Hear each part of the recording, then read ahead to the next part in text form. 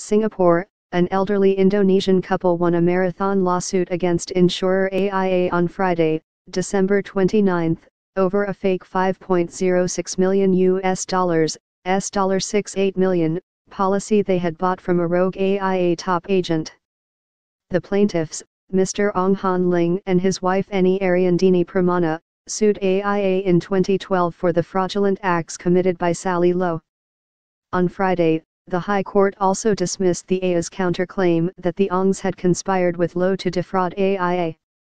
It found the insurer vicariously liable for Low's fraud and awarded the couple a sum of $1,597,250.69 with interest. In coming to its decision, the High Court examined the insurance business structure of AIA, where agents form an integral part of the company's business model. It found that in the present case, the relationship between Low and AIA was capable of giving rise to vicarious liability, and that there was a close connection between Low's fraud and her relationship with AIA. Thus, the AIA defendants were vicariously liable for Low's fraud and the plaintiffs could recover their losses from the insurer. The High Court also noted that the life insurance industry was regulated in a manner which expected companies like AIA to take responsibility for the management of its agents. The Ong's claim against Motion Insurance Agency, which was Low's agency manager, was dismissed.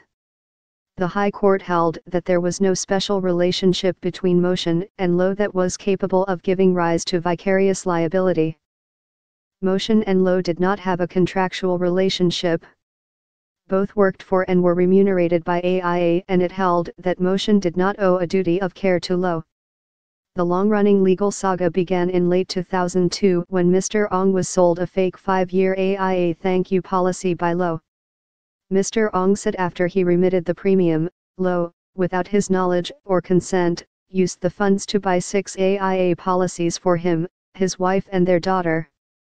Midway through the tenure of the thank you policy, the agent deceived him into giving the insurance proceeds from 3 of the unauthorized policies to her.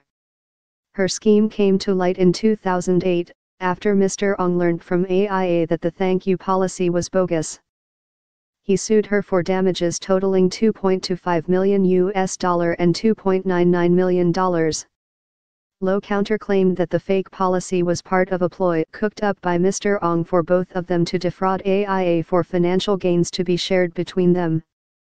After many twists and turns in the saga, Low, who had faced a total of 21 charges and engaged a total of 7 lawyers, pleaded guilty and was sentenced to 8 years jail in May last year. The Ongs recovered some of their money from Low and sued AIA for the remainder.